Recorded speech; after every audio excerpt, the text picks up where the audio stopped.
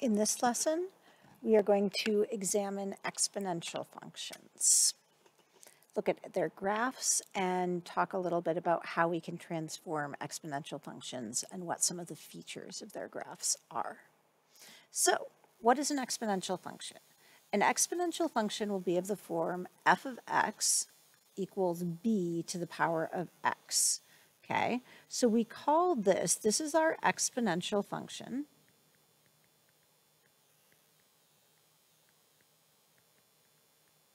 Okay, so b we call the base of the function, and b is going to be some number that's greater than 0 and is not equal to 1. So b can't be 1, and b does have to be greater than 0. So what does an exponential function look like when we graph it? Let's look at an example. Okay.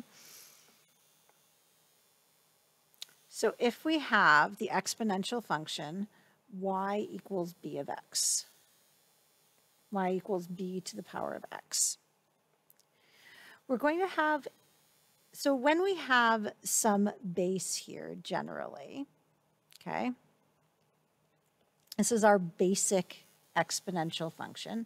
The thing that's a little bit more challenging about this than the other functions is we have this number b, which is yet another variable. It could change as opposed to our other functions that we've transformed where we have just an x and y. But all exponential functions generally have something in common. So this function that we're going to look at b greater than 1. So some number b that's bigger than 1. So it's going to come from the left, and it's going to come up like this. Okay?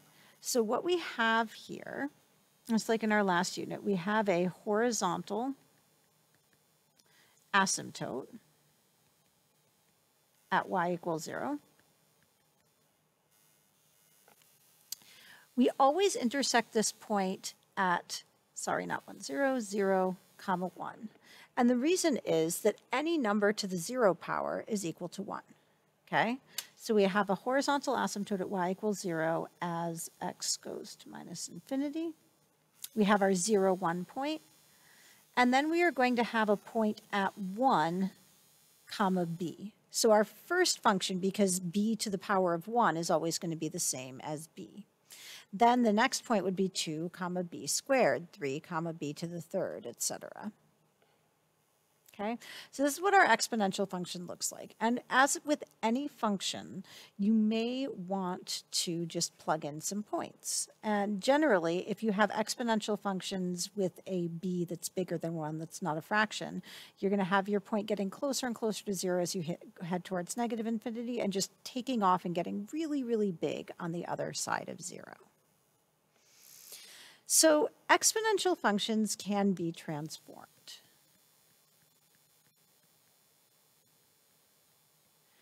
So just like with any of our other functions. So we looked at where b was bigger than 1, where we have a number that's not a fraction. A small note for your transformations is there's another way to do a reflection over the y-axis. Okay? So if you have b between 0 and 1, this will also result in a reflection over the y-axis. Why? Well, because if we have b to the power, if you think of b to the negative x, that's the same as 1 over b to the power of x. So essentially, having a fraction or a reciprocal of some number is going to do the same thing as reflecting over the y-axis. So that is going to be the case for all b greater than 1. So if you have you can think of making it a fraction as the same thing as doing a reflection over that y-axis. Okay, so let's take a look at how we might graph a transformed function. So just like with other functions. We have y equals a. We generally do not have horizontal transformations, expansions or compressions of these exponential functions because it's too difficult to write that in. So generally you will have a vertical stretch or stretch compression and or a reflection over x-axis, depending on whether a is positive or negative. So again, we're following the same rules for transformations that we had. Okay, so we have our b. b is just our, in this case, b is just our base of the exponent, and that's going to be some constant. We're going to have to the power of x minus c, okay? If there is a negative out front, that is going to give us a reflection over the y-axis as well.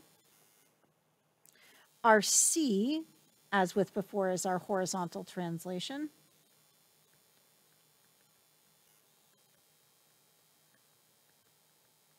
Okay, so b to the x minus c, and then we have our plus d, which is our vertical translation.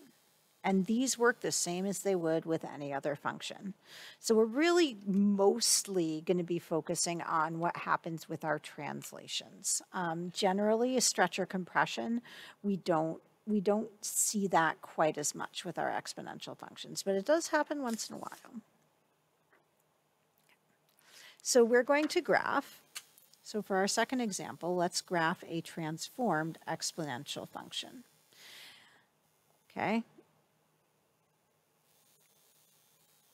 So we're going to graph y equals 3 to the x plus 1 minus 2. Okay. So we're going to try to graph this function here. So we can draw right here.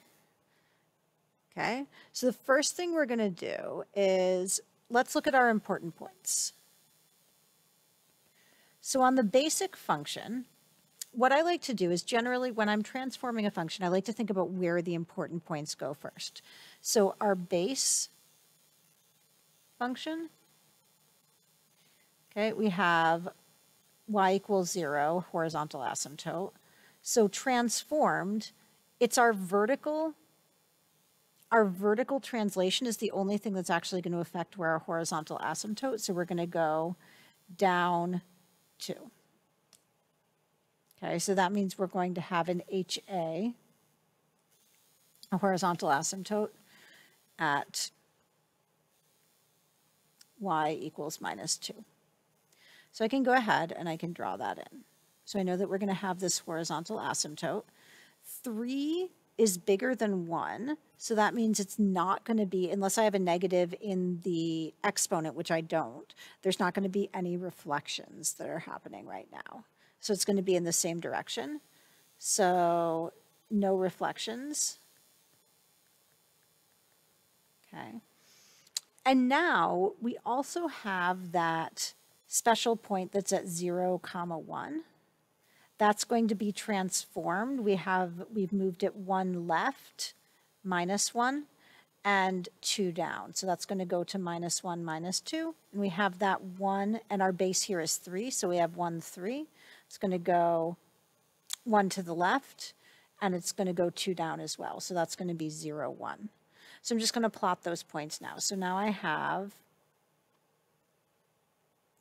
sorry, that should be negative 1, comma negative 1, because 1 take away 2 is negative 1. So we're going to go right here, and we're going to go along our horizontal asymptote coming up. We know we hit the point negative 1, comma negative 1. So I'm going to make sure I get that point in there, and we'll just put a few line markers so we can see where we're going. So that point negative 1 is really important, and then 0, comma 1 is going to be, so we're going to go up 2 over 1 from there. And that's going to be the next point. And so that gives me an asymptote and 2 points, and that's really enough for us to see exactly what this exponential function is doing. While we are on the topic of exponents, we do want to recall a few exponent rules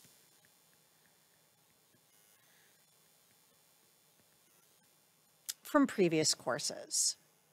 So if we have a to the x times a to the y, that's equal to a to the x plus y. So if you're multiplying two exponential expressions, you add the exponents. If we have a to the x divided by a to the y, that's equal to a to the x minus y. If we have a to the x to the power of y, that's equal to a to the x times y. If we have a to the power of negative n, that's equal 1 over a to the n. If we have a to the 1 over n, that is equal to the nth root of a. And if we have a to the m over n, that's equal to either the nth root of a to the m, which is also equal to